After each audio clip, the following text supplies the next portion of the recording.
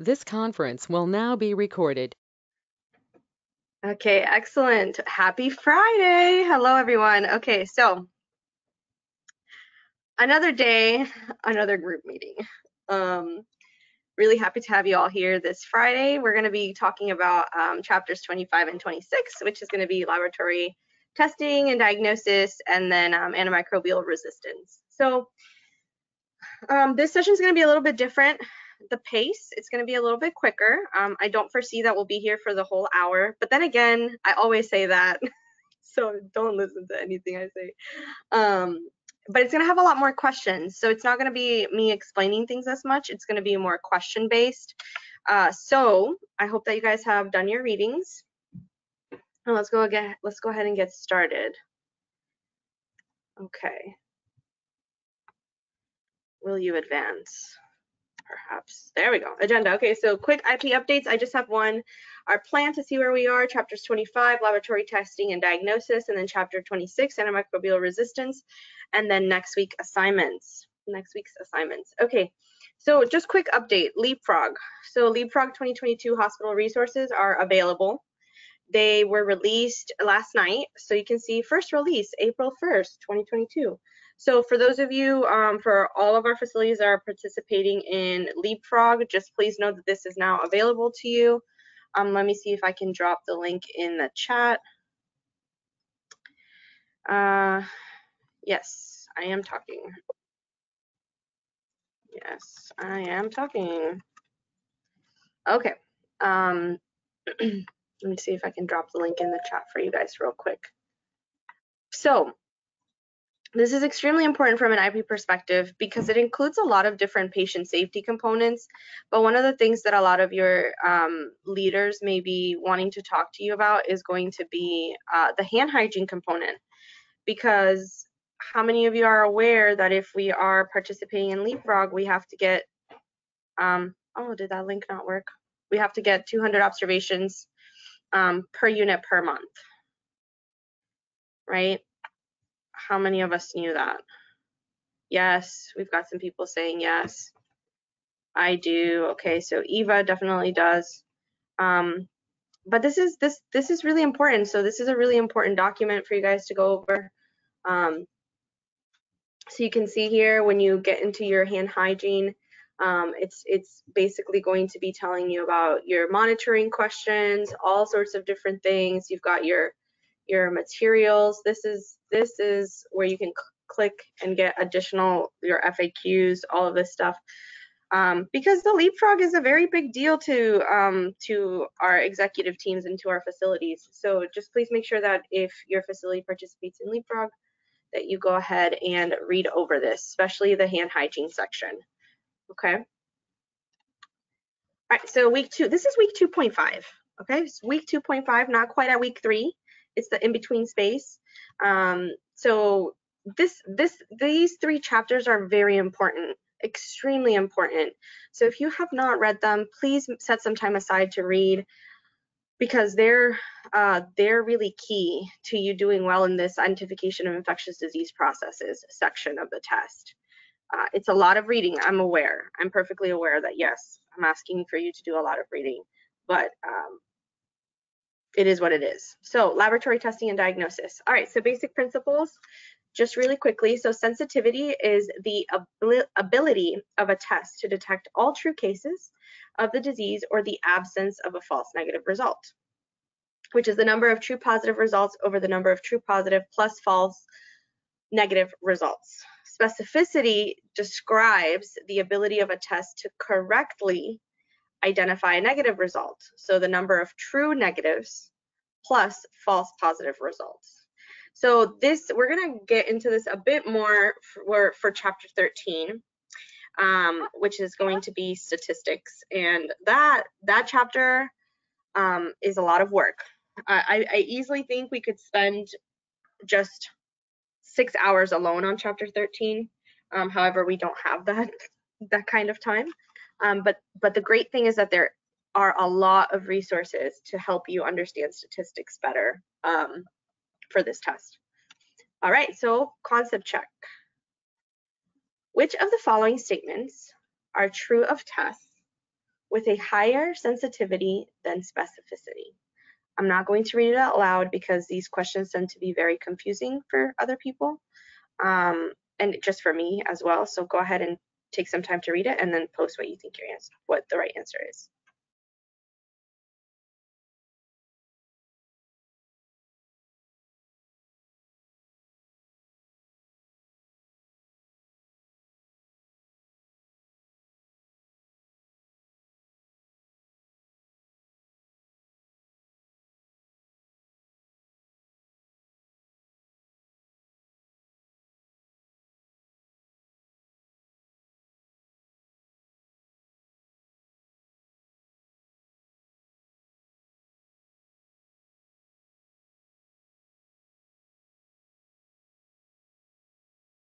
Okay, so I've only gotten 2 answer choices, which means you guys are able to narrow some stuff down. The only 2 answer choices that have been submitted are C and B thus far. So let's see if it's either one of those. It is B. So sensitivity, so B, which includes 2 and 4, so patients require further testing and there will be a higher rate of false positives. So sensitivity and specificity are terms used to evaluate a clinical test. Sensitivity is the proportion of patients with disease who test positive. Specificity is a proportion of patients without disease who test negative. The sensitivity and specificity of a quantitative test are dependent on the cutoff value above or below which the test is positive. In general, the higher the sensitivity, the lower the specificity, and vice versa. A test with a high sensitivity but low specificity results in many patients who are disease-free being told of the possibility that they have the disease and are then subject to further investigation. All right, so who am I? This is going to be a pathogen. So I am a pleomorphic bacteria. I lack a cell wall and I am surrounded by a plasma membrane. Because I lack a rigid cell wall, I am resistant to cell wall active antibiotics like the penicillins and cephalosporins. I can grow on artificial media that provides me with sterols or exogenous cholesterol. Who am I?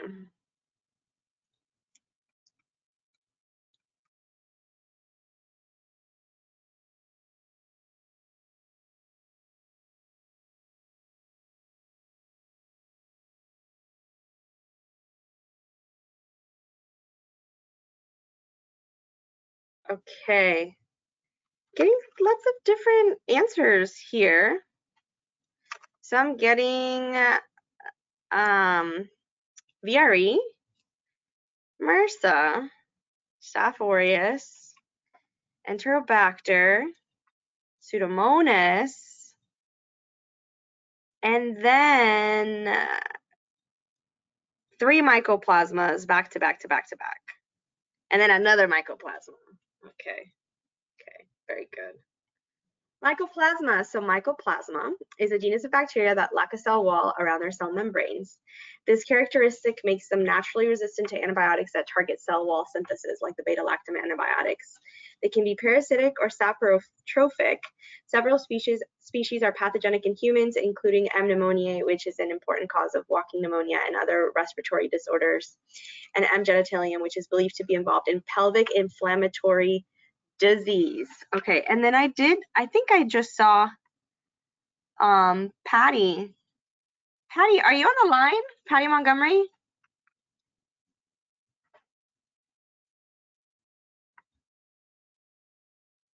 Hello. Let me see. Maybe I need to unmute her. I gotta scroll. Oh my goodness. Oh wait, I don't think I can unmute her. Okay, well we have Patty Montgomery on the line, guys. This is amazing. She's remember I in the email that I most recently sent out, I included the information to join the CIC study group from Washington. That is Patty Montgomery. She's the one who runs that group out of Washington, and she's amazing. So if you have not joined her group, they meet on Wednesdays and they go over questions. So you guys should have her link to join in the email that I most recently sent out. Okay.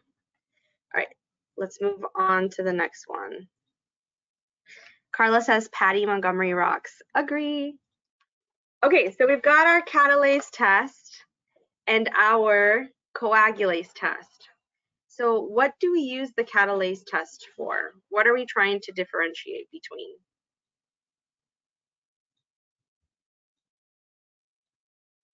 For our catalase test.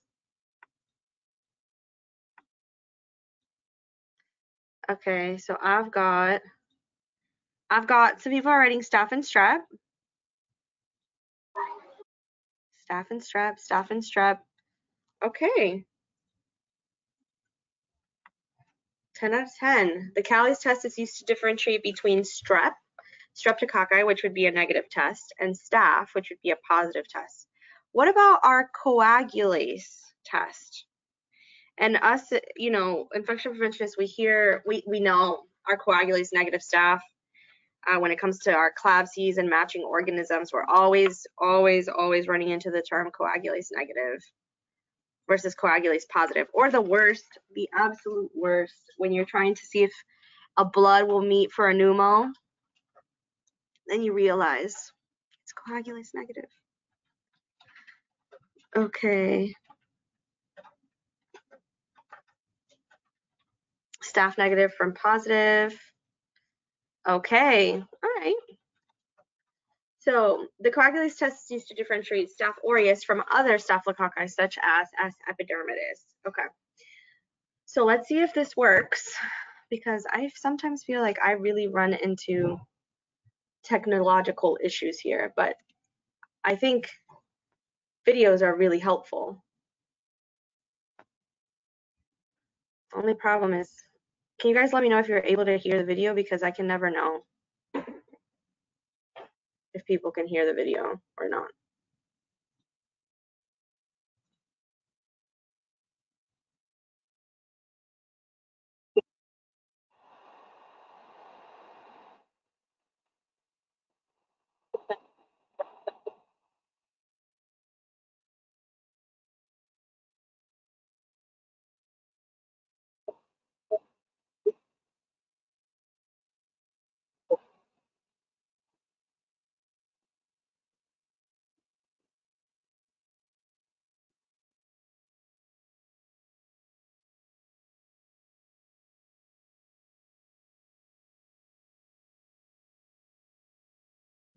Okay, so I'm hearing that there are problems with the audio. That's okay. It's a very short video. It's about a minute long. But it just shows you the catalase test, and it shows you how it bubbles. I had to do this in my microbiology class, and it was really fun. I loved micro. Micro was really fun. It was a challenging class, but it was just so much fun. It was so much fun to get to be in the lab and do this stuff. So okay, all right. So true or false? You can use the catalase test to differentiate streptococci from staphylococci. Is that true or false?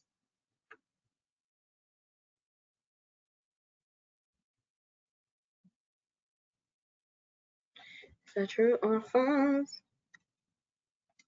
It is true. That is correct.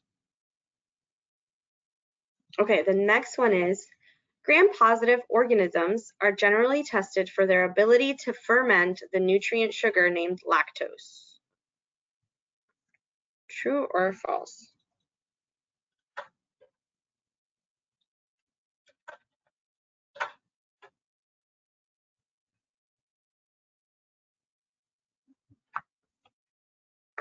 Okay. It's kind of split a bit with this one. I have a lot of false, but I also have some trues. I feel like false. False is winning. False is winning. False. Okay, then we've got Pseudomonas species and Proteus species are non-lactose fermenting gram-positive organisms. Is this true or false? Pseudomonas and Proteus are non-lactose fermenting gram-positive organisms.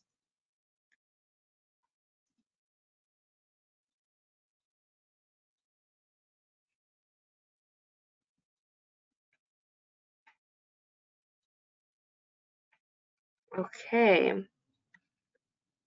That is false. Yes, we know Pseudomonas is gram-negative. Okay, so a lot of the times people get really concerned about, how much am I going to have to know for the test? Am I going to have to remember every single bacteria, what it looks like, whether it's gram-positive or gram-negative? And it's not to discourage or scare anyone who's preparing to take their test, but infection prevention is essentially a field where when you're coming in, we want to make sure that you have an understanding of some of the basic concepts when it comes to microbiology. Now, with time as an IP, you can absolutely further develop those skills and learn more about it. Okay, and the thing about infection prevention is that there are so many different areas, right, that we need to focus on, whether it's management, infectious disease processes, cleaning, disinfection, and sterilization, education. There's so many different areas that it's expected that especially when you have some of our larger teams, that we're going to have team members with different areas of expertise or strengths. But as an IP, it's very important for you to have a good understanding of the type of bacteria, common bacteria that you're going to see. And I'm telling you, there's probably not a week that goes by without Pseudomonas popping up somewhere, right? Whether it's Pseudomonas or Stenotrophomonas or Acinetobacter or Staph aureus or the labs that you're reviewing on a daily basis. I mean, these different types of bacteria are coming up on your list, on your task list, on Epic, on Cerner, on Theradoc, on whatever type of surveillance system you're using. They're coming up constantly. And so while you don't have to, I don't expect for you to be an encyclopedia, and the test doesn't expect for you to be an encyclopedia. As you do your practice exams, you're going to see that there are these pathogens that continuously show up over and over and over and over and over and over and over again. And so it's really important that as you start to pick up on those patterns, your Pseudomonas, your Proteus, your hepatitis, your tuberculosis, so many of these questions are centered around bacteria, bacteria shapes, how it's transmitted, what you do to prevent its transmission. You have to know that stuff, right? You have to know it. And I think that that's one of the reasons why IP is so diverse when it comes to fields and backgrounds that people come from to become infection preventionists. We've got people from the lab who join. And my team, I have a nurse, myself as an MPH, a respiratory therapist. My associate worked at the lab. And so it's really important to have those multidisciplinary teams because they can really help each other out. But if you're a sole IP at a campus where it's just one or two of you, you have to make sure you know your microbiology. It's extremely important, and that's why I keep telling you these chapters of microbiology, laboratory testing, and antimicrobials are extremely important, and there's no way around it. You have to read it. You have to read the information for the test. And obviously, if you're already a microbiologist, you have a wonderful advantage when it comes to this section for the test. Okay, so our lumbar punctures. So the purpose of a CSF analysis or cerebral spinal fluid is to diagnose medical disorders that affect the CNS, which include viral and bacterial infections, such as meningitis and encephalitis, tumors or cancers of the nervous system, bleeding like hemorrhaging around the brain and spinal cord, and multiple sclerosis. So this is an image of somebody collecting cerebral, well, not an actual one, it's like a drawing of someone collecting cerebral spinal fluid from a patient. And you do, okay, so I can't specifically recall how many questions I had on CSF when I took my test, but they do expect for you to be familiar with CSF. The thing that I will tell you is try not to be too hard on yourself when it comes to remembering some of the interpretations when it comes to cerebral spinal fluid. You definitely have to make sure that you review and that you study and that you try your best for the exam. But what I will tell you is that once you get into an infection preventionist position, so much of the job. It's not necessarily you knowing 100% of the information, but you knowing how you can find that information. So you knowing who your resources are. Like I will be the first person to tell you that antibiotics are harder for me to understand. The mechanisms of how antibiotics act on different bacteria. And there have been so many times when I've sat down with my antimicrobial stewardship pharmacist and been like, hey, can you explain this to me just one more time? Let's go through the differences between our azoles. So voriconazole, can I use that for aspergillosis or can I not? It's not that they want you to, like I said, 100% be an encyclopedia, know all of this information. It is very difficult. Some of these mechanisms are difficult to understand, especially when you don't understand all of the like pharmacodynamics and pharmacokinetics and all of the pharma things that you need to know. But as long as you know who you can reach out to, it's going to be okay. So for back to CSF, for our cerebrospinal fluid analysis, so we've got 4 basic components that are considered, which are going to be your color and your clarity, your protein, glucose, and white blood cells, including your differentials. So that's your lymphocytes, and we'll look at it. So you've got this is a chart from the APIC text. Okay, so finding cerebrospinal fluid analysis for meningitis. So you've got your components, so what you're looking at. All the way over on the left, your color and your clarity, your protein, your glucose, your white blood cell count, agglutinating capacity, and then your white blood cell differential, breaking it down into your lymphocytes, monocytes, neutrophils, and eosinophils.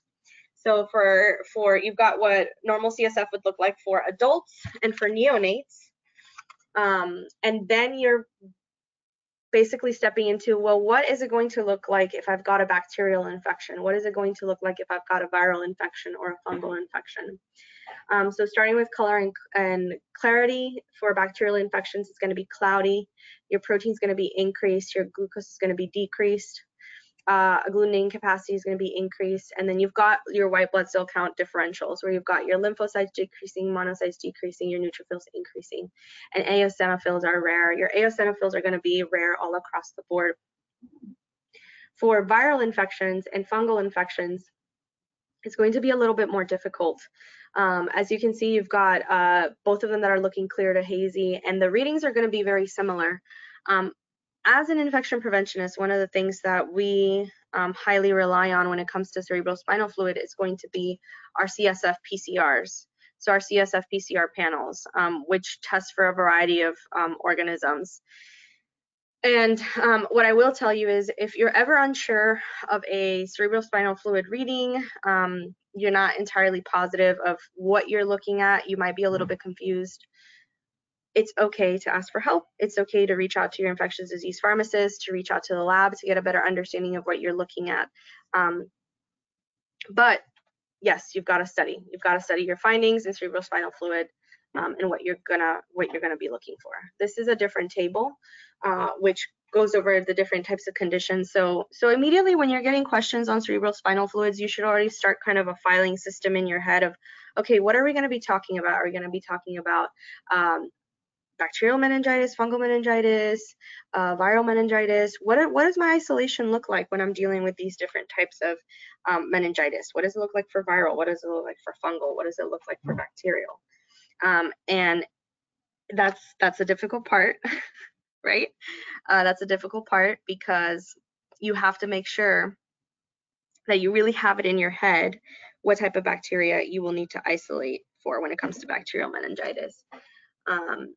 And so this is definitely a portion of the text that you want to study, that you want to review. You want to make sure that you know your Neisseria meningitidis. They love to ask about Neisseria meningitidis on the test. They just absolutely love to ask about it. So you've got, again, your acute bacterial meningitis, cerebral hemorrhage, Guillain-Barré syndrome, multiple sclerosis, spinal tumors, and viral infections. And this is a different way of showing you the information on the previous chart. Okay, so concept check. A patient's CSF analysis demonstrates elevated white blood cells, an increase in protein, and a decrease in glucose. The results should indicate.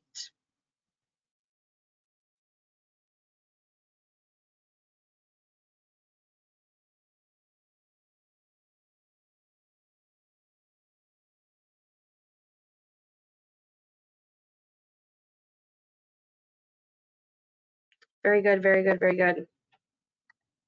Yes, everyone's putting B, bacterial meningitis. Yes, whenever the diagnosis of meningitis is strongly considered, a lumbar puncture should be promptly performed. Examination of the cerebrospinal fluid is the cornerstone of the diagnosis.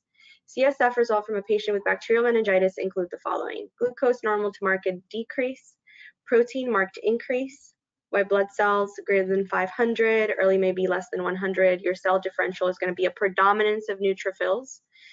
Your culture will be positive and your opening pressure will be elevated. Okay. Okay, a nurse is concerned that she has been exposed to a patient with possible meningitis. Because she assisted with the patient's lumbar puncture in the ED and did not wear a mask, the patient's CSF gram stain shows gram-positive cocci in pairs and chains. Does the nurse need to receive post-exposure prophylaxis? So there's different sections to this question. There's different things that are going on in this question. So really break it down in your head and figure out what exactly is being asked, because there's lots of clues.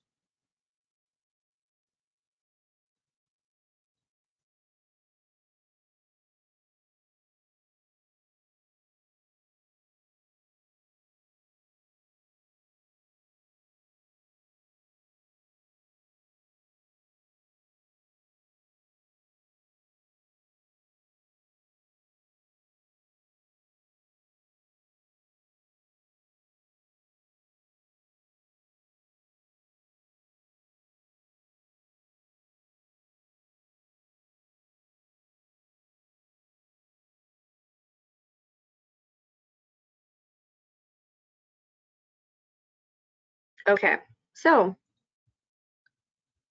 let's see. We've got lots of different answers. Everybody seemed to feel like confident answering this one, but I've got different answers, and most of them are D. Most of them are D and C.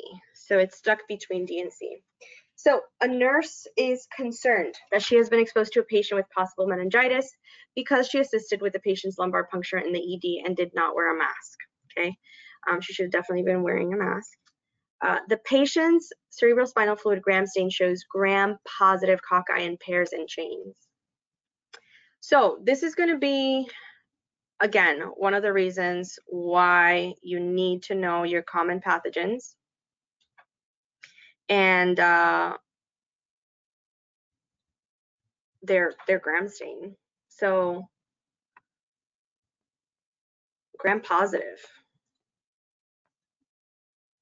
Gram-positive.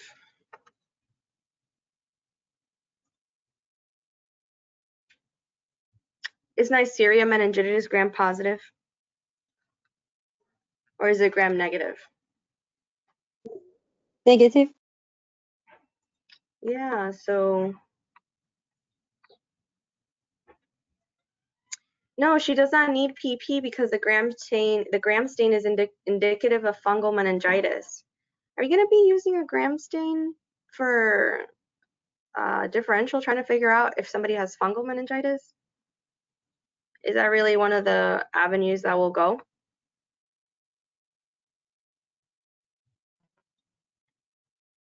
No, right? So the biggest thing when you are working on this test is, and I always tell people this, I can't remember who gave me this piece of advice when I was in college, but one of the biggest things that has helped me be successful in certification tests is when I am taking a certification test and I'm really feeling lost, and I'm really feeling like I'm not entirely sure which way I'm supposed to go. The person told me, always ask yourself, what do you know? So what do I know, right? What do I know about the topic that they're asking me about? What can I bring to the table? Because I may not know the exact answer, I may not be 100% positive. I may not know if Listeria monocytogenes is gram-positive or gram-negative. I may not be totally aware, but you have some background knowledge, right? You're in these positions in public health, in infection prevention, because you've got that background knowledge that can help you really break down the question. So the correct answer is going to be no. She does not need PEP because the gram stain is indicative of Streptococcus pneumoniae. Drawing tools. I always need to clear this. Erase all drawings. Okay. And then normal. Okay. Sorry. Yep. Nope, she does not need PEP because the gram stain is indicative of Streptococcus pneumoniae. And here's our rationale.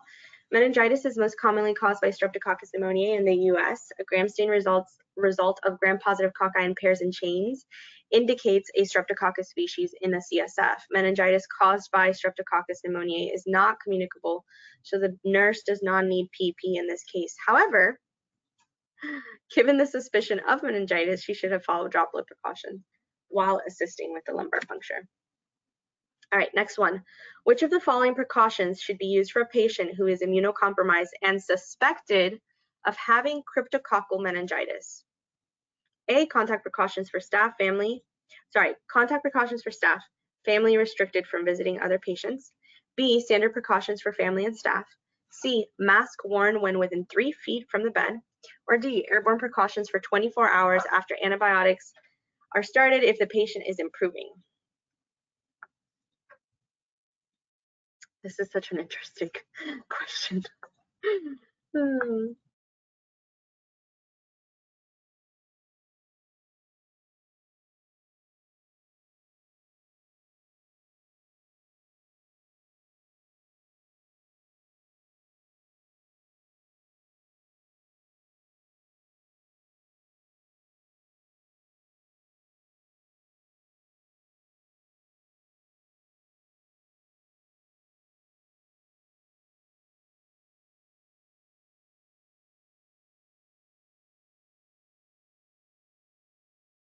Okay. People are like giving me answers. They're like, no, I take it back. I don't think that's the right answer. That's okay. So when you're working on your test, it's okay to have multiple options floating through your head, trying to figure out what the right answer is. Okay. So let's start with the first thing. Cryptococcal meningitis. Cryptococcus neoformans. Is that a bacteria? Is that a bacteria? Okay. Interesting. All right, so preventing deaths from cryptococcal meningitis. What is cryptococcal meningitis?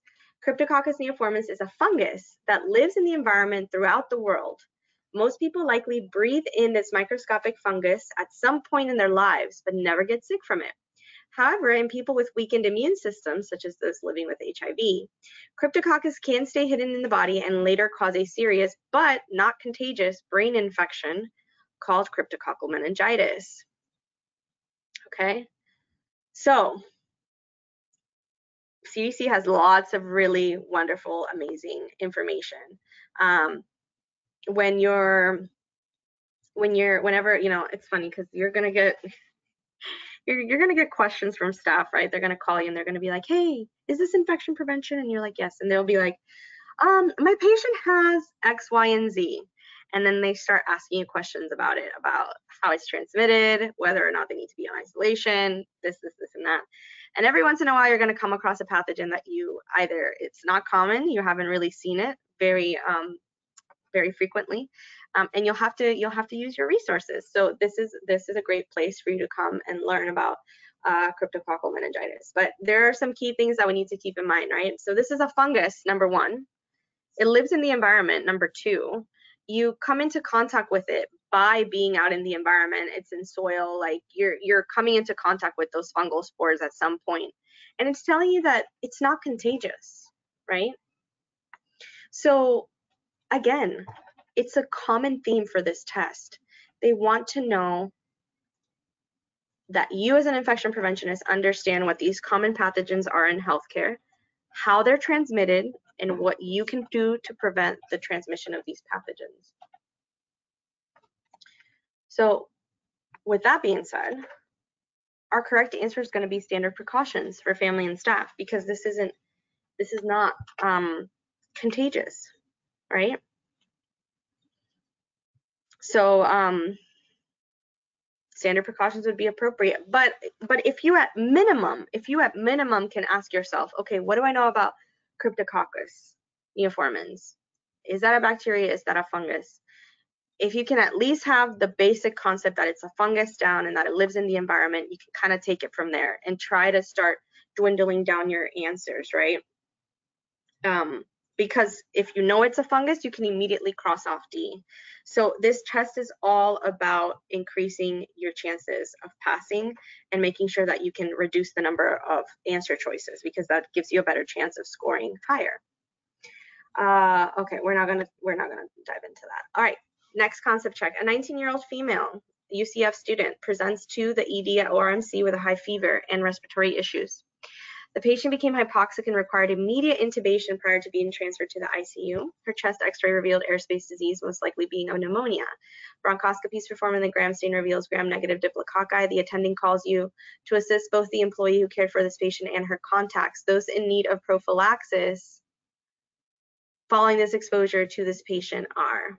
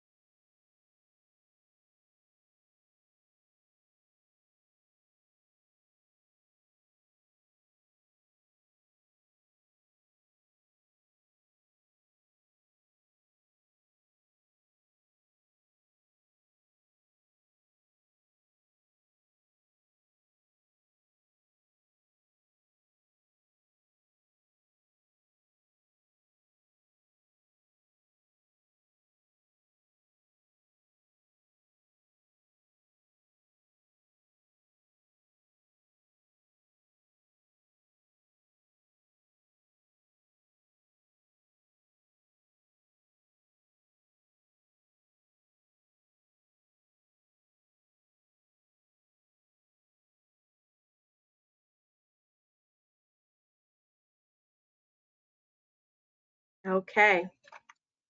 So again, we're on our meningitis train. We are on our meningitis train. All of our questions are dealing with patients who we are suspecting for meningitis, right? Because we just went over our cerebral spinal fluids, talking to meningitis patient that needs to be intubated emergently. She's coming in presenting all sorts of weird hypoxic. It's a situation, okay? So we've gotten a lot of answers, and the majority of our answers are C. So the majority of our group is saying C. The EMT who suctioned the patient, the physician who intubated the patient, and the patient's boyfriend. I remember when I was in epi, there was our lead epidemiologist, Jennifer Jackson. She's amazing. But whenever it came to Neisseria meningitis, she would always tell us, it's close contact, it's close contact. Remember, kissy, kissy, kissy. Like, it's somebody that like has to be very, very close to the person, very close to the patient. And so when we're considering a gram stain that's negative and is showing diplococci, we're immediately thinking of, okay, could this potentially be Neisseria meningitis? So we've got the answer choice is going to be the EMT who suctioned the patient, the physician who intubated the patient, and the patient's boyfriend. So our rationale, Neisseria meningitis is a leading cause of bacterial meningitis and sepsis. Occupationally acquired meningococcal disease outside of the laboratory is rarely reported, perhaps in part because of the rapid use of post-exposure prophylaxis. Transmission of Neisseria meningitis to healthcare personnel has occurred. However, after unprotected exposure to infected patients during endotracheal intubation, airway suctioning, and oxygen administration. CDC's Advisory Committee on Immunization Practices recommends post-exposure prophylaxis for close contacts of patients with meningococcal disease. ACIP defines close contact for PEP as household members, child care center personnel, persons directly exposed to the patient's oral secretions, for example, by kissing, mouth-to-mouth resuscitation, endotracheal intubation, or endotracheal tube management. And all of this stuff, right? Endotracheal intubation, cardiopulmonary resuscitation. This is stuff now that for a lot of our facilities is falling under our AGP policies, under our aerosol generating procedure policies. Okay, antimicrobial resistance, chapter 26. Where am I on time? Oh my goodness. We need to pick it up. All right, antimicrobial resistance. So antimicrobial use is the main selective pressure responsible for the increasing drug resistance seen in hospitals. To have an impact on antimicrobial use so as to reduce resistance, infection preventionists need a working knowledge of the following. A working knowledge of the following, okay? Again, remember, it is a working knowledge, not that you have to be an expert, but you need to have a working knowledge of available antimicrobials, principles for their appropriate use, the mechanisms by which these drugs inhibit microbial growth, and mechanisms by which the organisms develop resistance. I will tell you, pharmacology is definitely difficult. It's okay if you don't fully understand all of the concepts. They just want you to know the basics, have a working knowledge of what you're dealing with. I will tell you that there are many times when I'm working up an HAI, like if I see that I've met criteria for something, CLABSI, CAUDI, etc. I reach out to my pharmacy team a lot and I ask them, hey, can you review this case with me? Were there any opportunities? And I'll specifically ask, like, oh, did we have was this antifungal appropriate? Especially with antifungals, because I just get confused, to be completely transparent. And so it's okay to not know everything. You just got to know the basics. Key concepts. More needs to be done to control how antimicrobials are commonly used. Agreed. Antimicrobial stewardship is the best investment for preventing the proliferation of multi-drug resistant organisms. An antibiogram is a useful tool for IPs to determine the status of strategies in place to reduce MDROs, and that multidisciplinary approach is necessary. So infection control, infectious diseases, microbiology, pharmacy, all of these departments have to work really closely to come up with different policies, different ways of looking at antimicrobial use. What are we using? Where are our cost savings? What are we doing to limit our multi-drug resistant organisms in our facilities? Okay, so antimicrobial mechanisms. So this is from the APIC modules. So if you're preparing for your test, one of the things that I definitely recommend is looking at the APIC modules that the Association for Professionals in Infection Control has. It's got really great content, lots of amazing things. So an antimicrobial is a substance that inhibits or kills microbes. Most are administered by intravenous or oral routes. Antimicrobials that actively kill organisms may be bactericidal or fungicidal. Antimicrobials that only arrest the growth of organisms and assist the host's immune system in clearing the infection are bacteriostatic or fungistatic. So 3 types of antimicrobial mechanisms. Antifungals alter permeability of fungal membrane, inhibit membrane biosyntheses or DNA synthesis. Antivirals inhibit formation of DNA precursors, DNA polymerase, and HIV reverse transcription. They interfere with viral uncoating or confer viral resistance on uninfected cells. And antibacterials interfere with cell wall biosyntheses, inhibit bacterial ribosomes, interfere with DNA replication or RNA transcription, or inhibit metabolic pathways. And then it goes into different medications: beta-lactam drugs, fluoroquinolones, macrolides, aminoglycosides. So our different classes. Okay, so beta-lactam drugs. Beta-lactam drugs possess bactericidal activity by inhibiting cell wall synthesis like penicillin, cephalosporins, monobactams, and carbapenems. Fluoroquinolones. Fluoroquinolones inhibit bacterial enzymes, which are important in DNA replication, such as ciprofloxacin. That's going to be most common. Macrolides. Macrolides inhibit protein synthesis, mostly bacteriostatic. Therefore, these are used for less serious infection, so azithromycin. And then aminoglycosides, like argentamicin, act at the site of bacterial ribosomes. It is used for combination therapy for serious or multi-drug resistant infections, and that's your gentamicin there, your aminoglycosides. And I think this is really important when in a couple slides you're going to see a resistance pattern, and you'll see one of the medications that the bacteria has been producing Pseudomonas was susceptible to is amikacin, which is one of our aminoglycosides. So antimicrobial susceptibility testing. We've got our disc diffusion, our Kirby-Bauer method. Bacteria spread in a lawn fashion onto Mueller-Hinton agar. Paper discs impregnated with a standard amount of antibiotic are placed onto the agar surface. The agar plate is incubated overnight, and then organism growth is either inhibited by the concentration of the antibiotic in the agar or not.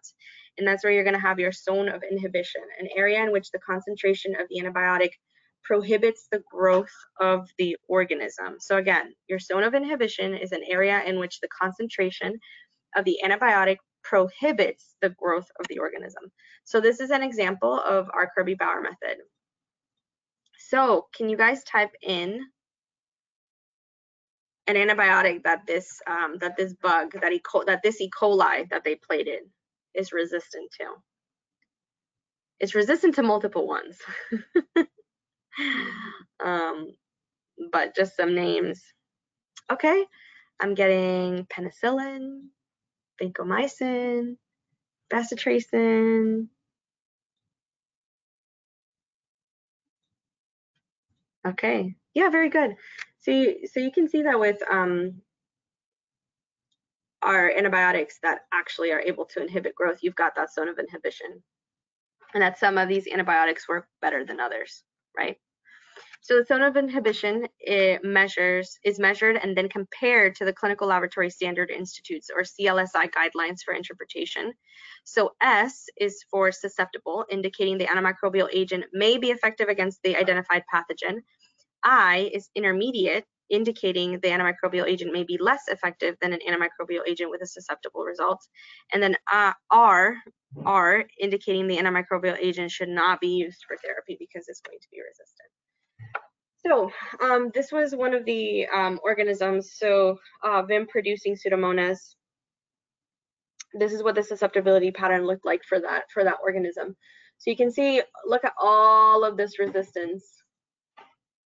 Look at all of this resistance. Susceptible only to calicin and amikacin.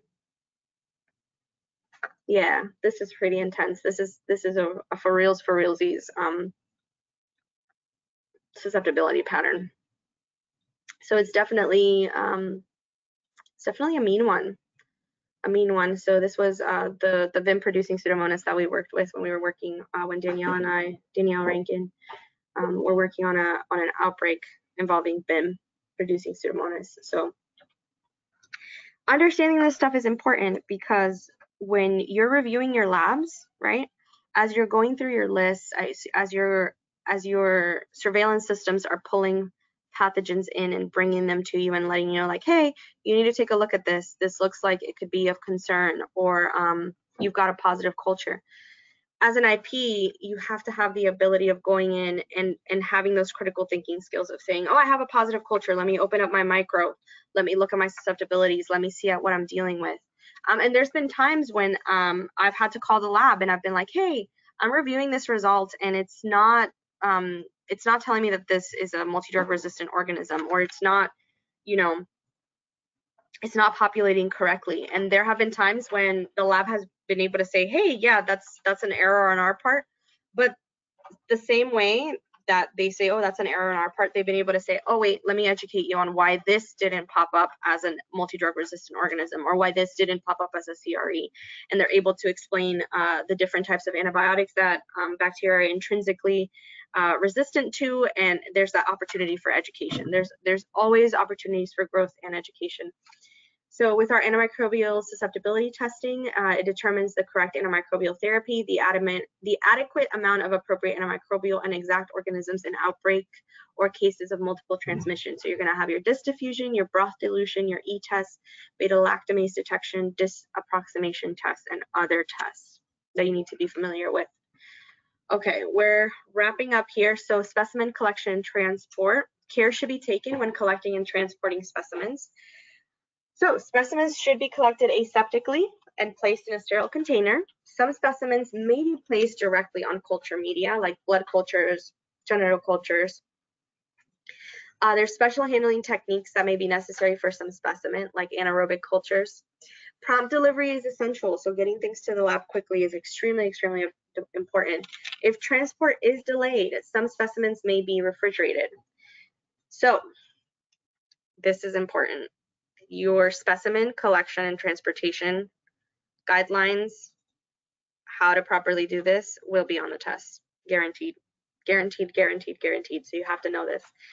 So if transport is delayed, some specimens may be refrigerated, like urine, stool, or sputum, and others should be maintained at room temperature, like genital specimens, eye, and spinal fluid. This is one of my favorite slides. It's when it comes to microbiologic environmental sampling. So let me paint the picture. It's back in 2017. I'm just fresh on the scene, okay? Just starting to realize that I really love infection prevention, and I'm working with one of my closest friends, Danielle, on this outbreak, and we get the opportunity of a lifetime to collaborate on this outbreak investigation with the Centers for Disease Control and Prevention. And I'm just like freaking out internally, right? And externally. Fangirling, okay? 2017. And I remember they sent out this team of just these amazing, intelligent, strong women to help us with this outbreak. And I will never forget when it came to the environmental testing portion. And I was just like, let's swab everything. Like, I want to swab it all.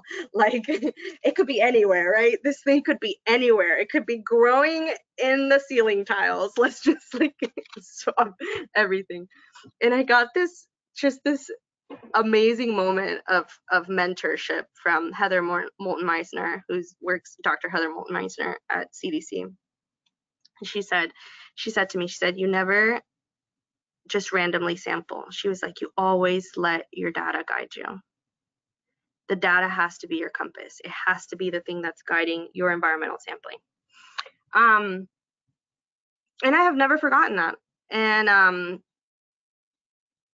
it's probably been one of my favorite pieces of advice that I've ever received, because it really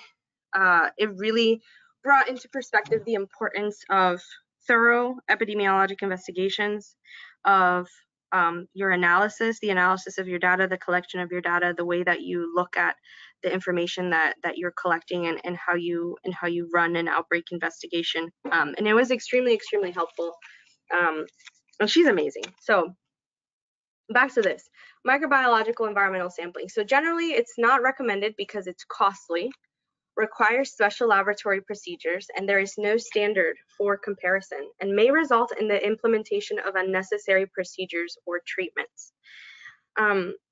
Because you can find pathogens right about anywhere, but the problem is, how does that link back to how it's being transmitted to the patient? And that's why you have to make sure that your data is the thing that's guiding you in your environmental sampling, in your environmental sampling methods.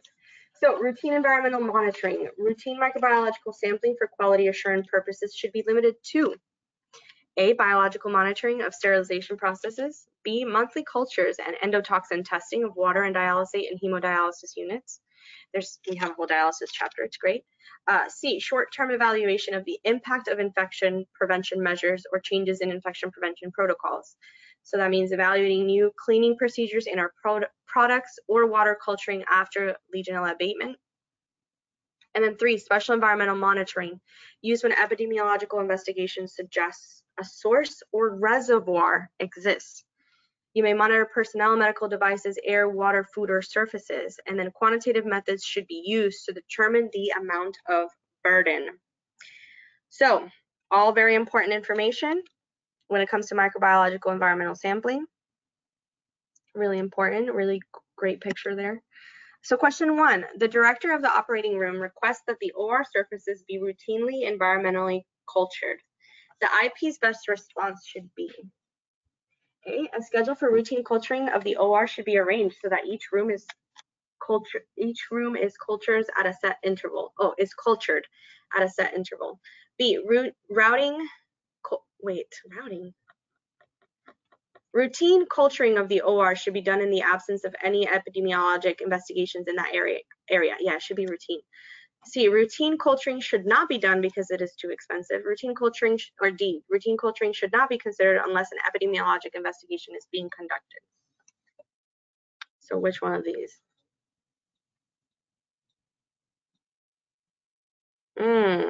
Good. I see the Heather story made a difference here. Very good. Yes, routine culturing should not be considered unless an epidemiologic investigation is being conducted. Absolutely. Absolutely. Because you don't, once you find it, what are you going to do with that information? What is that data really providing you? What is that? Why would you do it to begin with? Okay, number 2. Important considerations regarding blood culture specimens should include 1. Collect prior to the initiation of antimicrobial therapy. 2. Collect from a central venous catheter whenever possible. 3. Ensure that the volume of the specimen collected is sufficient. Or 4. Culture of specific sites is not recommended for surveillance.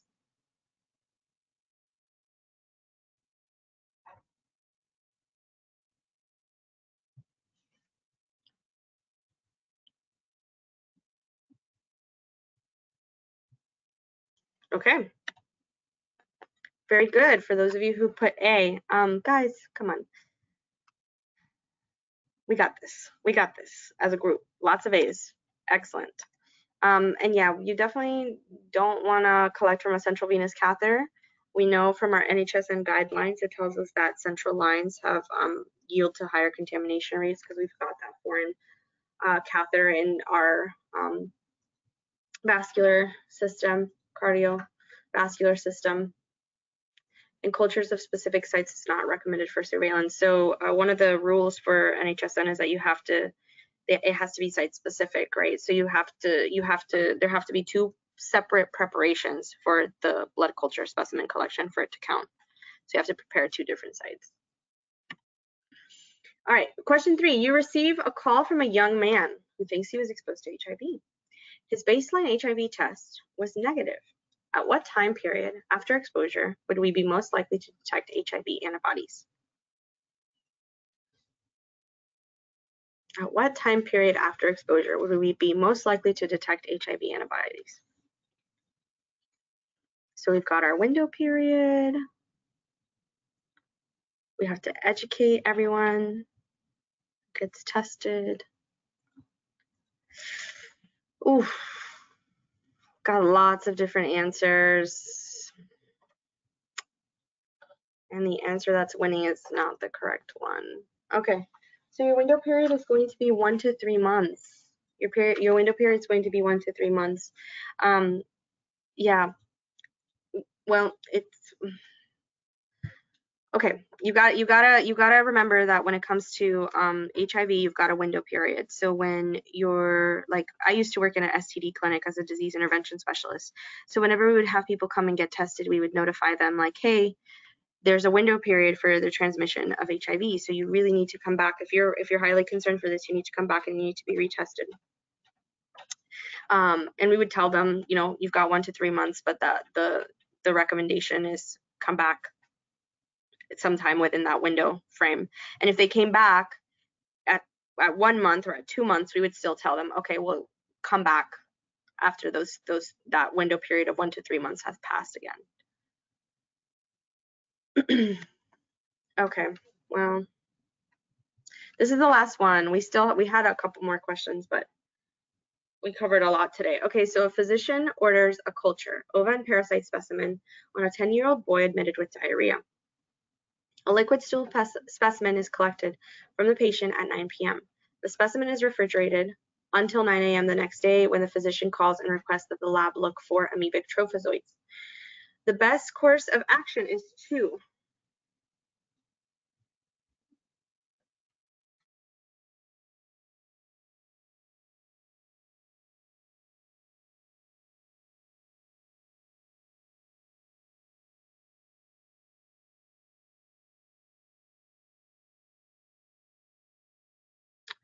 okay, so the correct answer is going to be to request a fresh specimen. So for amoebic dysentery, or amoebic dysentery is a type of dysentery caused primarily by the amoeba, Entamoeba histolytica. Histolytica. Amoebic dysentery is transmitted through contaminated food and water. Microscopic identification of cysts and trophozoites in the stool is the common method for diagnosing E. histolytica. This can be accomplished using a fresh stool, wet mounds, and permanently stained preparations like the trichrome stain, and then concentrates from fresh stool, wet mounds with or without the iodine stain, and permanently stained preparations like the trichrome. Okay, guys, this is where we're going to end today. We covered a lot. If some of this material sounds odd, you were feeling lost, you were feeling like, ugh, some of these questions were a little hard, I really recommend you go back and read these chapters. I cannot stress the importance of chapters 24, 25, and 26. Okay, the material is really important for you to understand to do well in this section. Okay, so I'm going to go ahead and stop recording now. Thank you so much. How do I stop? I never know how to stop this. Wait a minute. Okay, record. Stop your recording. Yes.